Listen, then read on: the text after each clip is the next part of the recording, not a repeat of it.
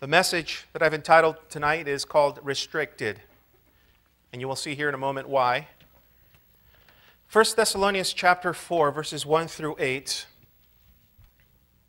We're going to be looking at these first 8 verses. I'm going to read verses 1 through 8, and then we'll get into our Bible study tonight. It says, "Finally then, brethren, we urge you and exhort you in the Lord Jesus that you should abound more and more, just as you received from us how you ought to walk and to please God. For you know what commandments we gave you through our Lord Jesus Christ.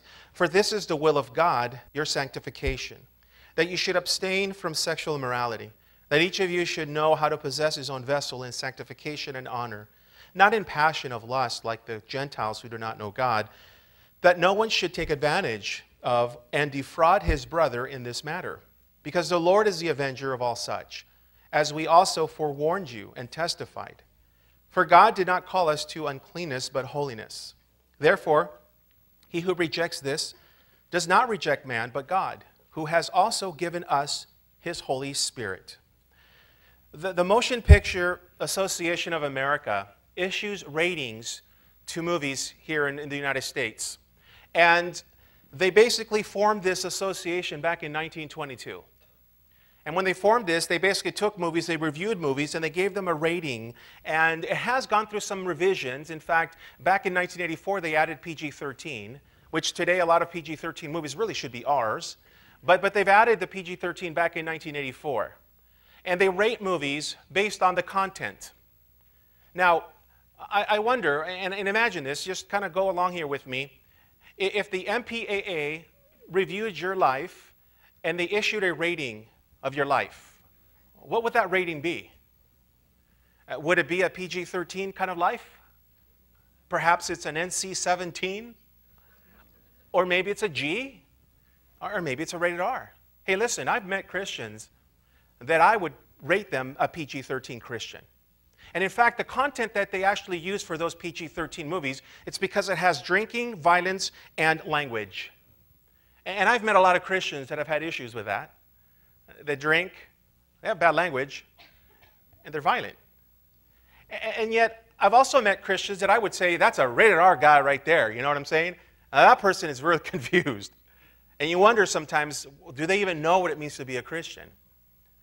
Well, as we're looking at this text here, and I was thinking about this, the rating here, as I go into the rated R movies, or actually the restriction there, that basically says to us that if you're under 18, you are to stay away from that movie. You're not to see this movie because of the content that's in that movie, that they've made the restriction, a very strong restriction, that they will not allow you to see this movie if you are under 18.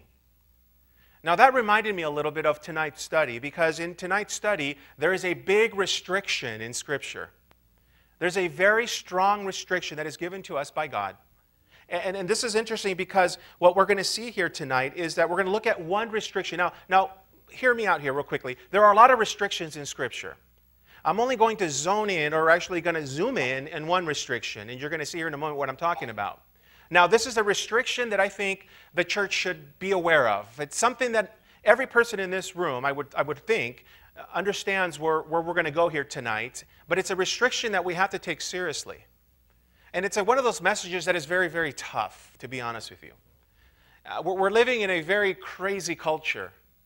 And I think that this message tonight is very appropriate for our culture and where we're at. And as Christians, being in the midst of this dark culture, we need to be reminded of a few things. And what we see here is that as we're going to look at this restriction, Paul is going to give us this huge restriction about sexual immorality, specifically fornication. What is fornication? Sex outside of marriage. Any sexual sin. And Paul's going to really deal with this in a very strong way because, see, the Christians in Thessalonica were very young, born-again Christians, young, born-again Christians. They were still young in their faith. And if I were to rate their life, they would be G-rated Christians. They were really strong Christians, to be honest with you. They were above reproach. They were growing in some amazing ways, as you're going to see here in a moment. But Paul spent just a short amount of time with these young Christians, and yet, as he's writing from Corinth, He's praising them for saying, or for their spiritual growth and how they have actually moved forward and progressed in their walk with Christ. Let me give you an example. If you go with me to 1 Thessalonians chapter 1, verse 3, this is where he begins by telling them in verse 3, he says this, remembering without ceasing your work of faith, labor of love, and patience of hope in our Lord Jesus Christ, in the sight of our God and Father, knowing, beloved brethren, your election by God. Now go to verse 6 and 9. He says it again, and you became followers of us and of the Lord, having received the word in much affliction with joy of the Holy Spirit, so that you became examples in all of Macedonia, Achaia, who believe. And he says, for from you the word of God, Lord, the word of God has sounded forth, not only in Macedonia and Achaia, but also in every place. Your faith toward God has gone out so that we do not need to say anything. In other words, these guys were like on top as they're growing. And right away, we see that they were setting an example to the rest of the Christians in Macedonia. They were great witnesses of the gospel of Christ. They were living intentionally for Jesus Christ. Nobody was forcing them to be Christians. Nobody was telling them, you need to do this, you need to do that. These guys were doing it because they were living intentionally. And that's the way we should be living the Christian life, to be honest with you. Listen, you should come to church not because somebody's nagging you to come to church.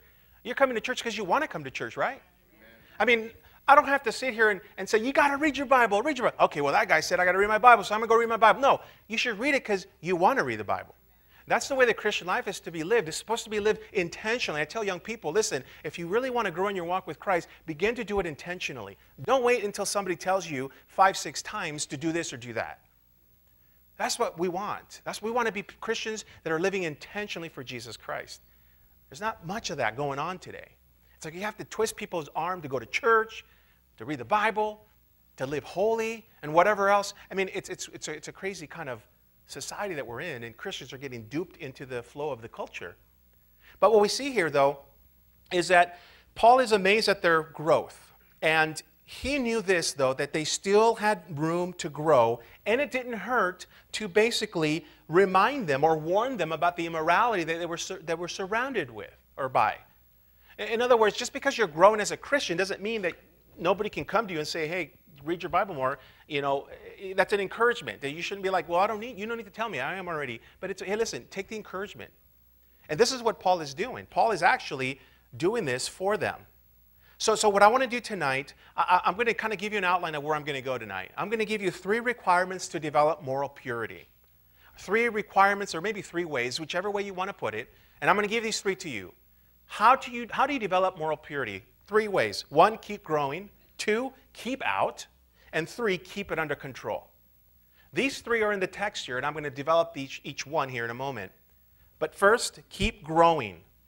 Let's look at that. Verse 1, Paul says this in verse 1 of chapter 4. Finally, then, brethren, we urge you and exhort you in the Lord that you should abound more and more, just as you receive from us how you ought to walk and please God. Urge and exhort. Man, Paul is using this strong word. Because what he's doing here, he's showing his true heart.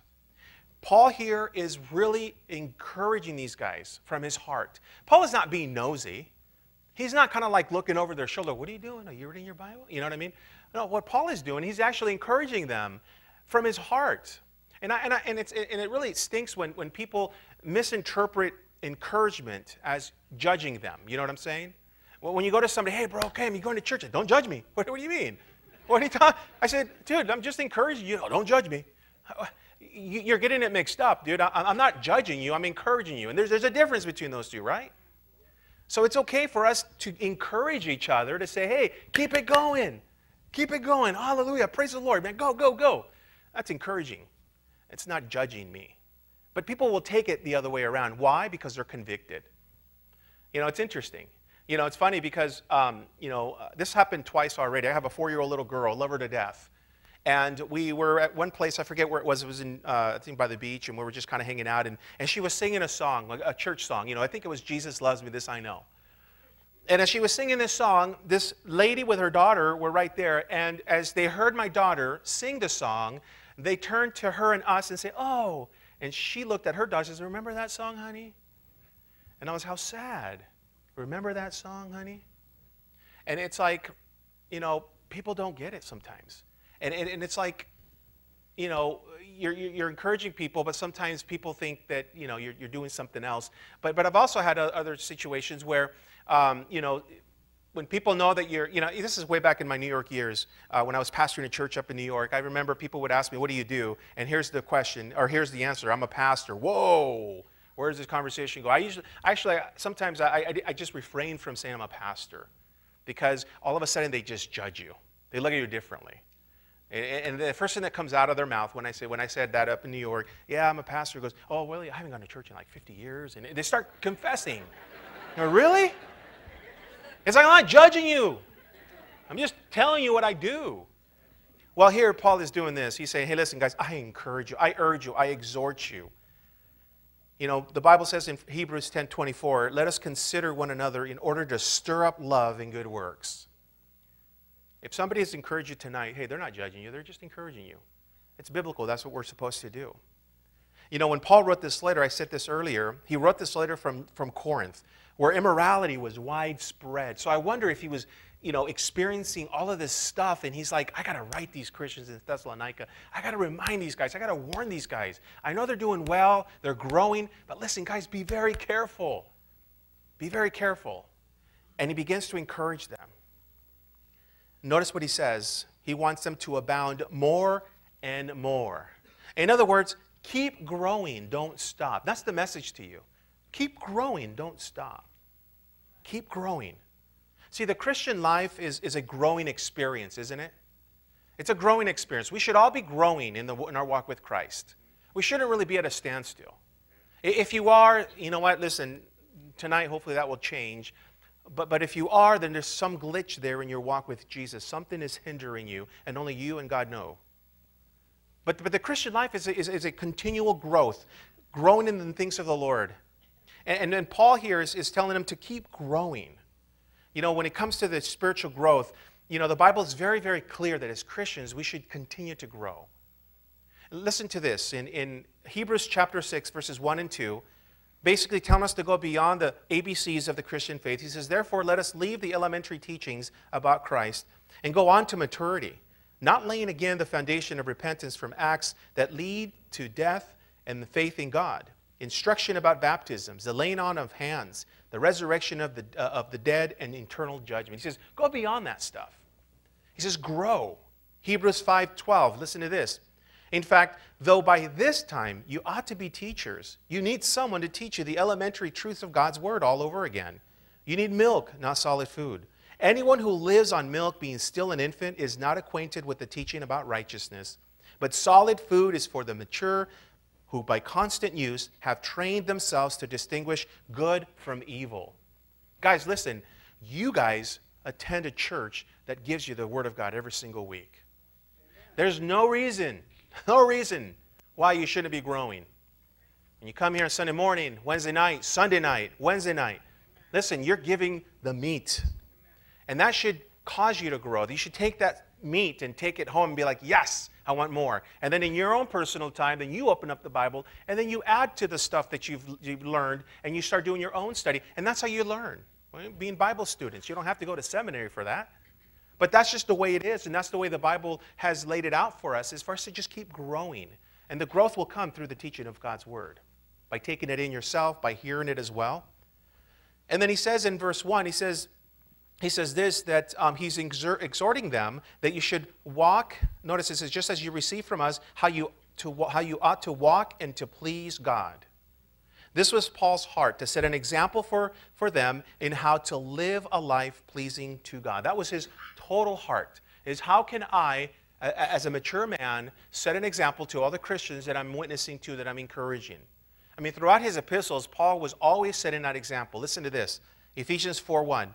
As a prisoner for the Lord, then I urge you, here's another encouragement, to live a life worthy of the calling for which you have received. Ephesians 4:1. Again, Paul exhorting them. And then he gets to places like Corinth. Those guys failed when it came to spiritual growth. These guys were like carnal. And he said this to them in 1 Corinthians 3:1, 2, and 3. Brothers, I could not address you as spiritual, but as worldly, mere infants in Christ. I give you milk and not solid food, for you were not ready for it. Indeed, you are still not ready. You are still worldly. It's not sad. It's like you're still worldly. It's like you guys, I can't give you the meat. You know, people will leave church because they're going through the Bible. I can't stand this church. This church is just giving us too much Bible stuff. I want to go somewhere that will tickle my ears. You know what I'm saying? I want to go somewhere that will just tell me stories and make me feel good. So I walk out and be like, oh, this is great. But when you go through the scriptures and you get the meat of the Bible, man, you're going to get some solid stuff.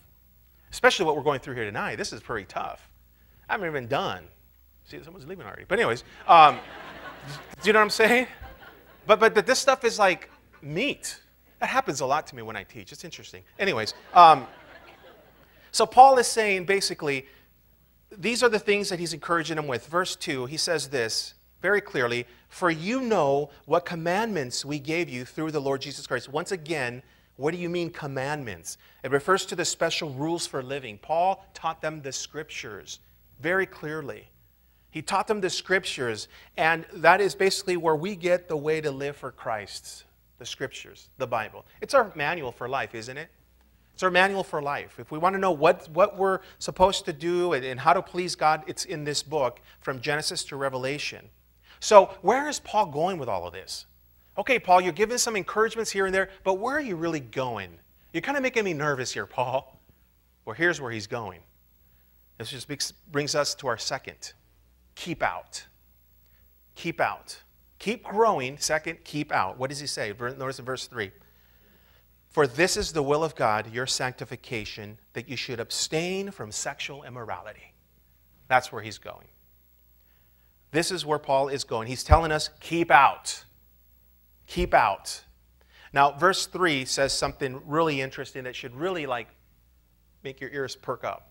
This is the will of God. How many of you guys are always looking for God's will in your life? Raise your hand. Guess what? You found it here today. Here it is.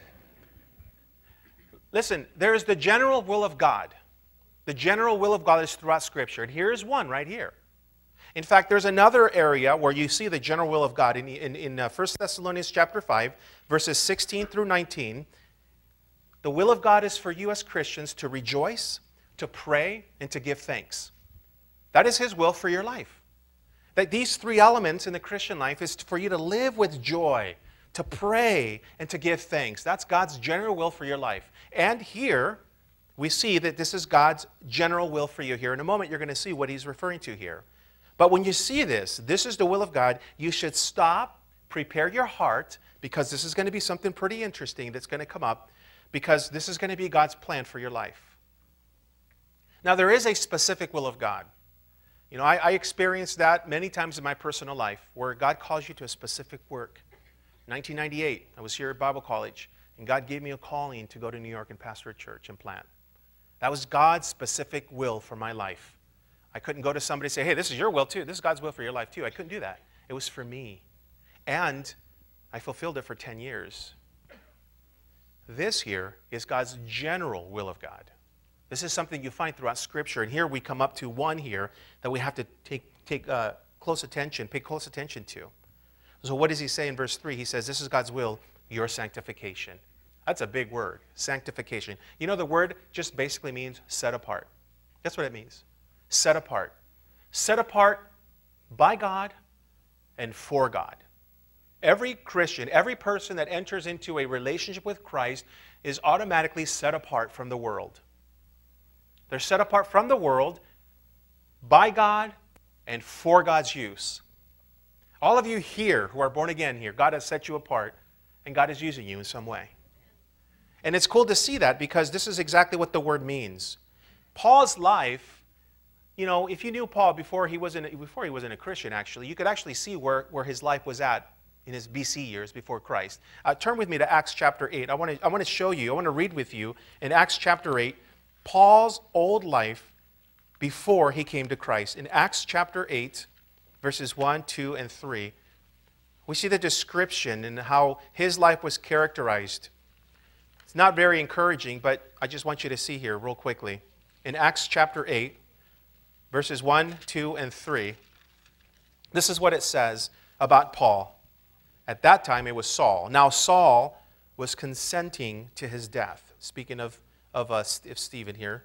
At that time, a great persecution arose against the church which was at Jerusalem, and they were all scattered throughout the region of Judea, Samaria, except the apostles.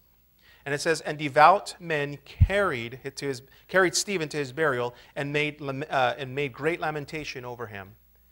And Saul, here it is, made havoc of the church, entering every house and dragging off men and women, committing them to prison.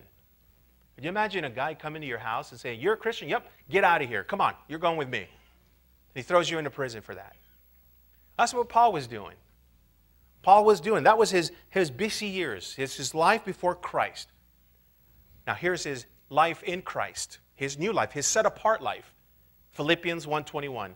For to me to live is Christ, and to die is gain. There is the life set apart. If you can say that in your heart, listen, you've been set apart. But if you're still stuck on, for to me to live is me, then you have a problem. Because the set-apart life, the life that is being sanctified by the Holy Spirit, is a life that says, for to me to live is Christ, to die is gain. And that's the set-apart life. Listen, God is not expecting perfection from you. But what God is expecting from you and me is for us to live in Christ. He's not expecting perfection, but He's expecting you to live in Christ. Because even Paul said this in Ephesians 4. He encouraged the Christians, listen, put off the old self and put on the new man. That's Christ. We have that choice to wake up in the morning and say, listen, I'm going to serve Jesus. I'm going to follow Christ. I'm making that an intentional desire in my heart. I'm going to do it. I'm going to put on Christ.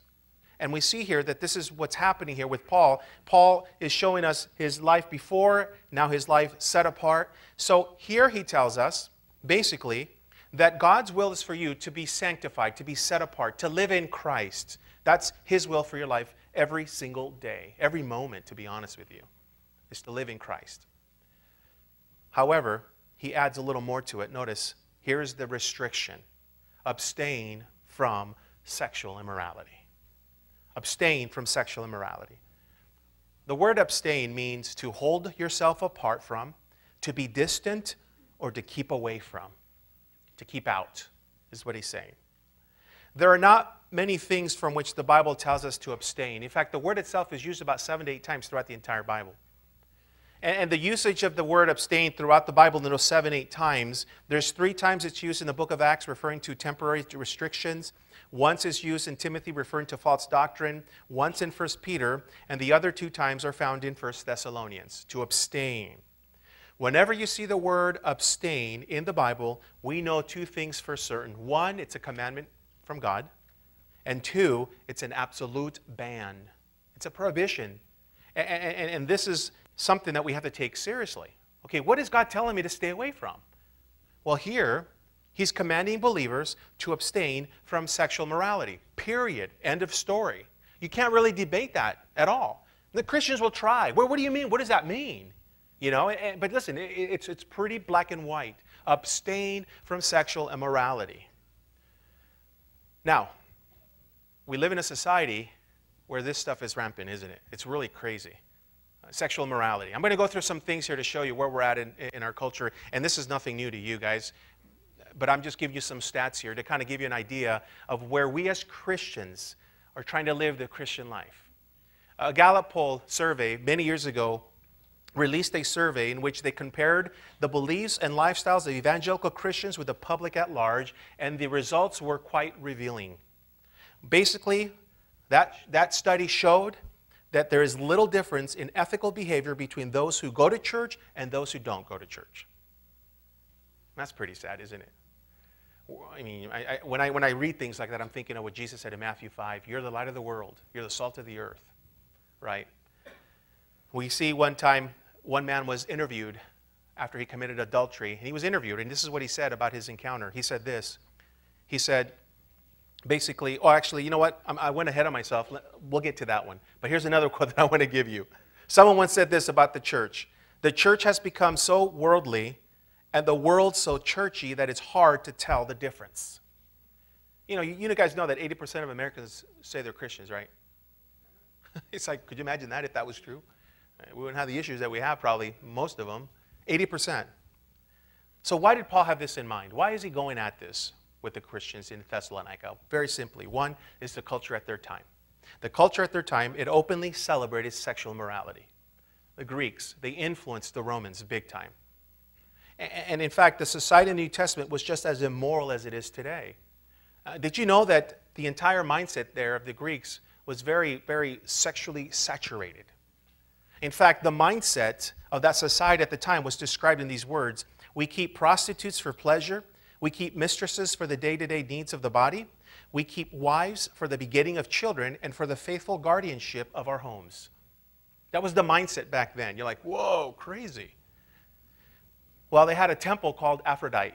It was the temple of love, the goddess of love, that had 1,000 prostitutes.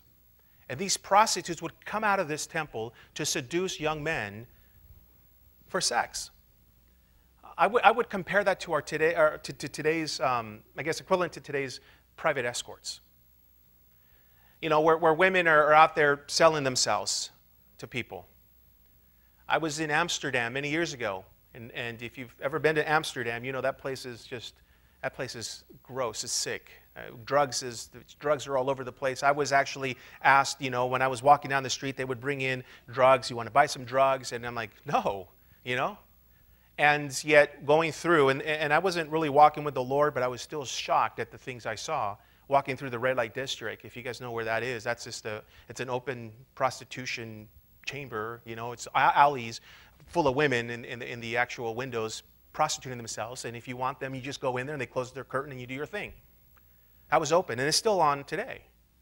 And it's interesting that even in the Old Testament, or even in the times of the New Testament, there were things like that. 1,000 prostitutes, they were called priestesses, and they would actually have sex with men as part of their worship. That was part of their cult.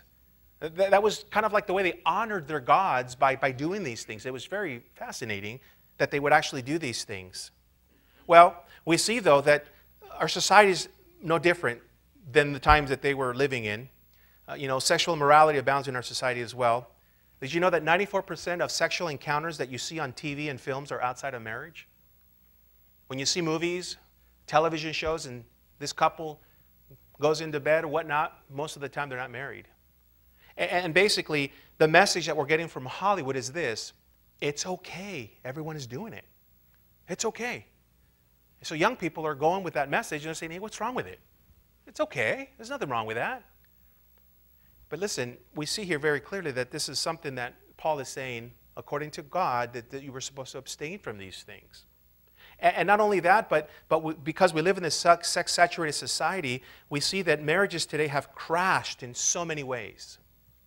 Not just non-Christians, but also Christian marriages have crashed because of sexual immorality. 1 out of 9 marriages that get divorced are attributed to sexual immorality. And that's a sad stat. 1/3 of all Americans already have committed adultery.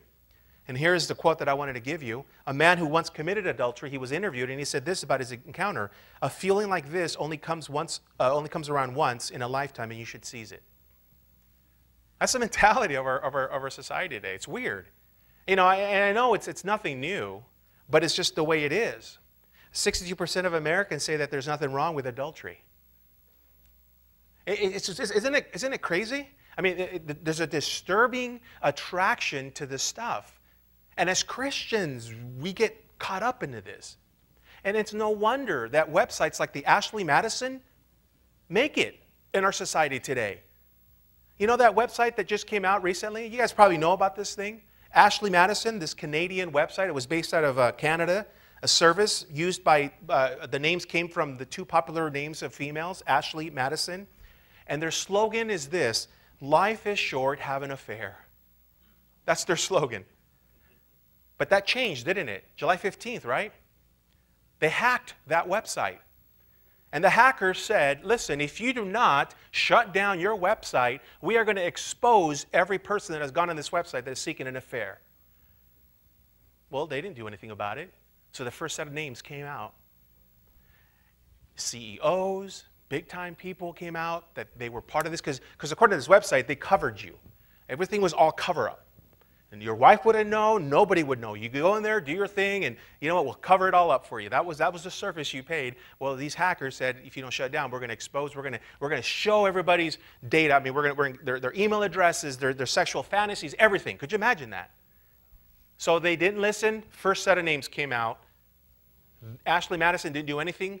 August, another set of names came out. Now they're like, okay, this is serious now. These guys really are getting us here.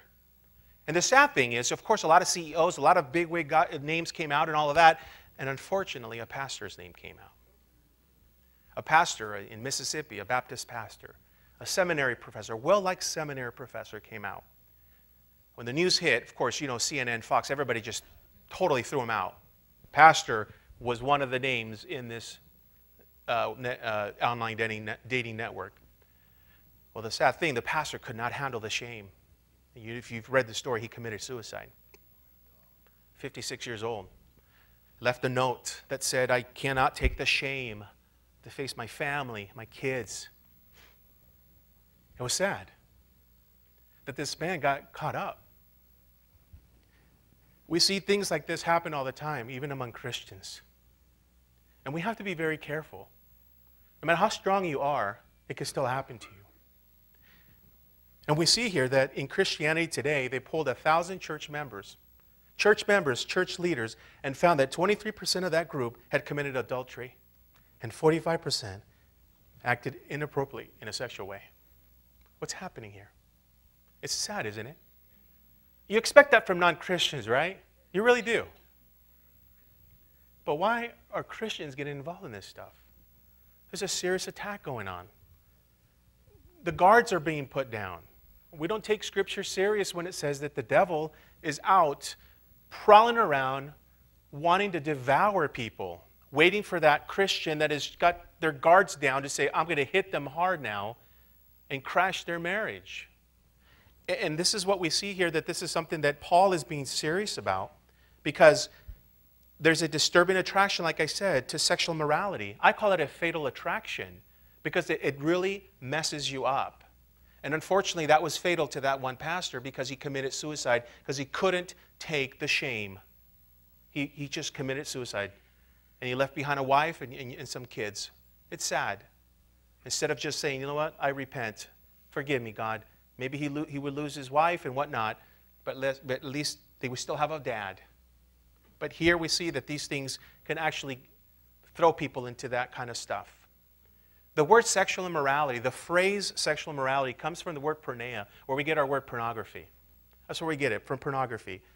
And it's a very broad word covering every kind of sexual activity outside of the circle of God's will.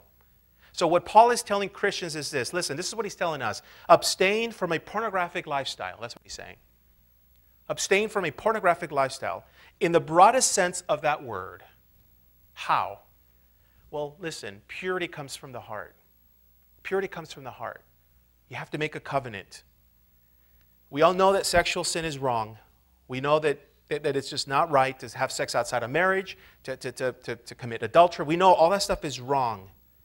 So the question is, why are Christians still falling into that sexual sin? You know why? It's because they do not know the meaning of biblical abstinence. What is biblical abstinence? Well, the word abstinence carries the idea of staying off the road that leads to sexual morality. Don't even take that road. Get off of it if you are on it. Get off of it. A good example of biblical abstinence is actually in Genesis 39, verses 1 through 15, where Joseph, remember Joseph, his boss's wife came on to him? Remember that? She wanted him big time, right? And what happened? When she came on to him, he laughed, right?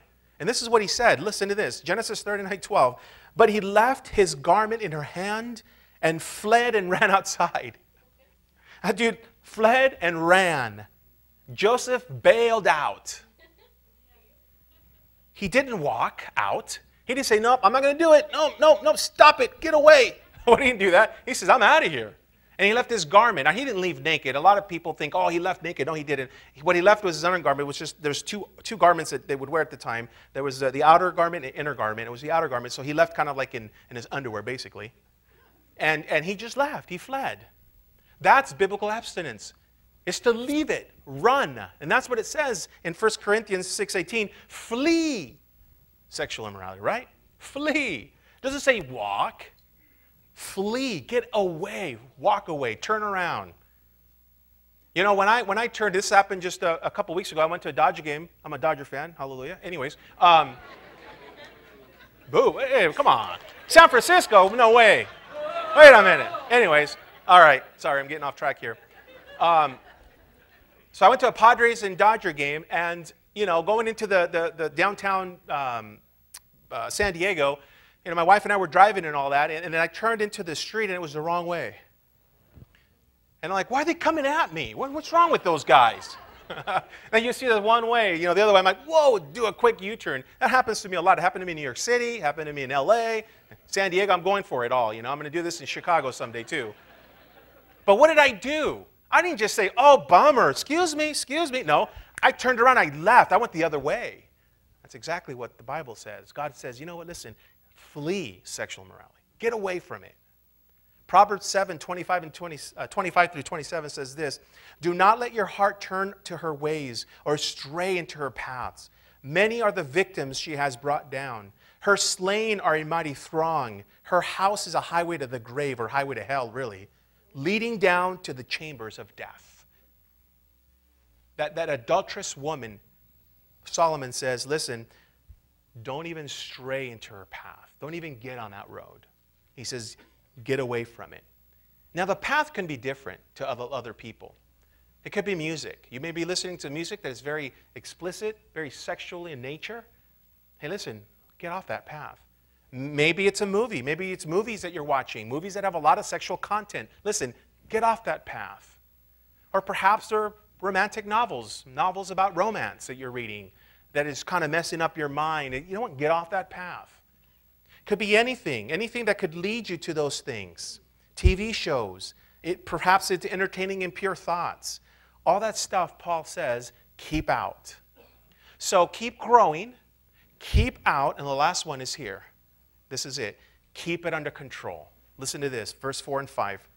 Paul says this, that each of you should know how to possess his own vessels in sanctification and honor, not in passion of lust like the Gentiles who do not know God, that no one should take advantage and defraud his brother in this matter, because of the Lord is the avenger of all such, as we also forewarned you and testified. Given the moral atmosphere of the day, there must have been an enormous pressure on those young Christians to lower their standards to conform to the world around them. And that's exactly the pressure that we're experiencing in our world today. You know that pornography has come out of the closet. You know that, right? You know, before pornography was in the back of that video store, right, with a curtain. You couldn't go in. No one under 18. But it's come out of the closet now. You can get it on your device. Facebook, Instagram. You got it. It's there. It's right there in your room. You don't have to go into a store. So we see here that these things are things that we have to be very, very careful because of the culture that we're living in. And Paul says here, keep your body under control. It's interesting because when God is not in control, the body is in control of you. If God is not controlling your body, listen, the body is going to control you. And it's sad because animals live by the appetite of their body. It's like whatever they want, they get. And it's interesting that we see here that we need to submit our bodies to God for His control, for Him to say, Lord, control my body. And Paul says because Gentiles who do not know God, they do this. This is something that they do. This shouldn't be you. That's his point here. You should not live the Christian life like a person that doesn't know God. When men turn away from God, anything is possible. And he's telling us this. In verse 6, he says, don't defraud your brother. The adulterer defrauds his wife and children, and the fornicator defrauds his future wife and his future children. And this is what he says. And he says this, listen, don't worry, God is going to judge the sexual immoral person. That's what he says here. God is the avenger. So we can trust that God will punish sexual immorality. And no one will get away with this sin, even if it's undiscovered. You know, I remember one pastor said this, and I always remind myself, and you probably will hear me say this a lot when I teach, that if you don't take care of your sin privately before God, then God will expose you publicly. And that happens a lot, right? Hey, listen, when I goof up, man, I'm on my knees. Lord, I'm sorry. Forgive me, please. I'm not going to kind of conceal it. Because there are times that God says, you know what, you don't want to deal with me privately, then you know what, we're going to go public. That's what happened with David, right? Nathan came to David. Hey, David, you know, there's this guy who has this pet lamb and whatnot, and they're going to eat it up now. Take it away from their family. And he's like, oh, that man's going to die. He goes, no, you're the man. You're the one that did this. You took away that man's wife and you killed him. And then what did he do? He did the proper repentance. God, to you and only you have I sinned. He dealt with it right there. He didn't say, no, I didn't. What do you mean? She came on to me. You know what I'm saying? It was a woman. No, you did it. And we see here very clearly that what Paul is telling us here is that God will deal with it. You know, perhaps the saddest thing about lust is that it never satisfies. It never satisfies. Someone has said that lust is the craving for salt by a man dying of thirst. In other words, it promises everything and delivers nothing. It promises everything. It's a fantasy. It's a fantasy that it promises, but that it delivers nothing. It delivers pain. And in verse 8 he says, listen, if they reject you, man, they're rejecting God. They're rejecting God. So let me conclude here. It's very clear that being a Christian means living different in the world. They're different from the world. We're to live differently. God's will for you and for me is sanctification. Is sanctification. We've been set apart by God and for God's use. But I like this, and I want to end with verse 8 because there is hope there. He says this, but God who has also given us His Holy Spirit. We have the Holy Spirit within us. If you're a born-again Christian tonight, you have the Holy Spirit in you. And the cool thing about this is that when God commands you to abstain, He also will give you the power to obey. He will give you the power to obey if you yield to the Holy Spirit. Because there's a tug-of-war going on in your life every single day. The flesh wants to pull you into that way, and the Spirit wants to pull you. But listen, once you yield to the Spirit, there's no tug-of-war. And when God gives us the Holy Spirit, it's to help us walk the Christian life, to help us obey Him as He wants us to obey. We're not alone in this battle, guys. We're not alone. Your weakness is His strength. But you have to go to God. The Holy Spirit helps us grow in our walk with Jesus. He's the one that will help us keep ourselves away, keep out of these things, these sexual sin. And He's the one that will help us keep our bodies under control. The Holy Spirit has a huge job, and sometimes we forget. And maybe tonight you're not struggling with this stuff. Maybe you just listen and you're like, yeah, that's cool. I have no problem with that. It's all right. But maybe you're struggling with spiritual growth. Maybe you're just not growing. Maybe it's something that you're dealing with tonight. Or maybe there's something else that you're dealing with tonight. But listen, God loves you, and He wants to make things right with you. Or you to make things right with Him.